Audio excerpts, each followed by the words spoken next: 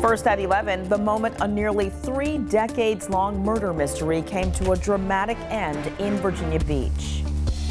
When I heard the gunshots go, I just jumped. Investigators shot and killed the man they say murdered a Maryland father. And tonight, we're hearing more from the daughter robbed of her dad.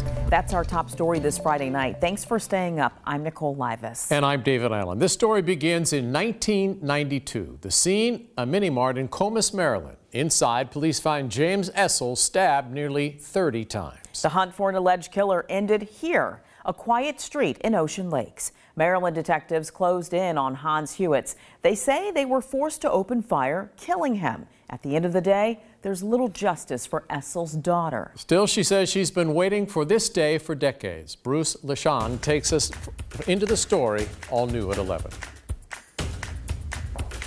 Drop the gun! A violent end to a long search for a murderer. On a usually quiet cul-de-sac in Virginia Beach on Wednesday, U.S. Marshals and Montgomery County cold case detectives pleaded over and over again with Hans Hewitts to give himself up. Put the gun down! Put the gun down! Then something happened and they opened fire.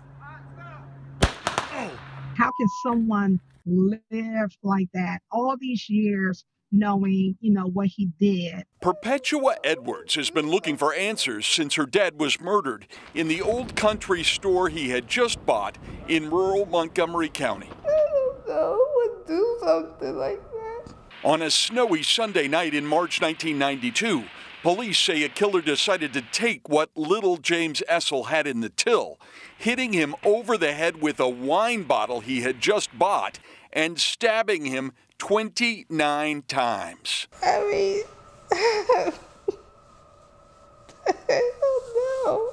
I felt like no one cared and they just forgot about him. But cold case detectives picked up the investigation again a few years ago, running a sample of blood they found on the cash register through modern DNA analysis and genealogy, coming up first with a composite, then a relative of Hewitts, and finally, they surrounded the accused killer himself. I mean, they acted like my dad was their family member, and they did such an awesome job, and we are truly thankful. Hewitts takes one mystery to the grave with him. But of course, we want answers. We want to know why, and we may not ever know why.